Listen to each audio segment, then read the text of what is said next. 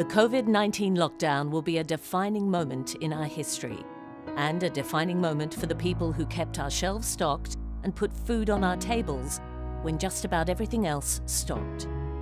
They're the essential heroes of Australia's food and grocery industry.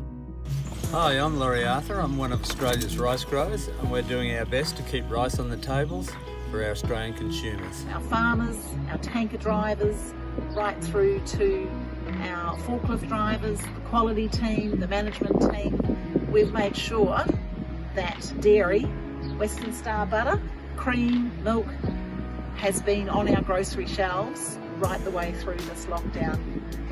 Food and grocery is an essential service in times of need, but also provides the everyday jobs and support for communities throughout Australia. Campbell's has been supporting Shepparton and Food Share for a long time. We've donated canned products. We've also donated stocks as well.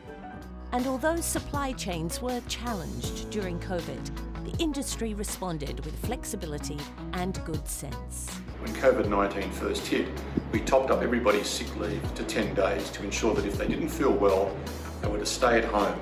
Our employees have abided by this all the way through.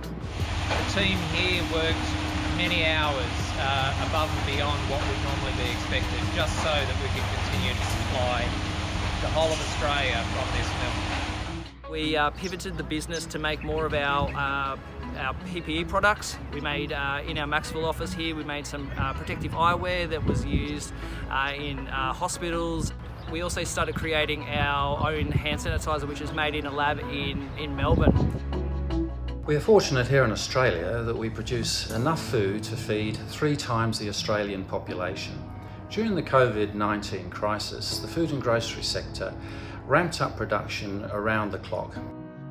We thank them, and particularly the people in regional Australia, for showing just how resilient our sector can be.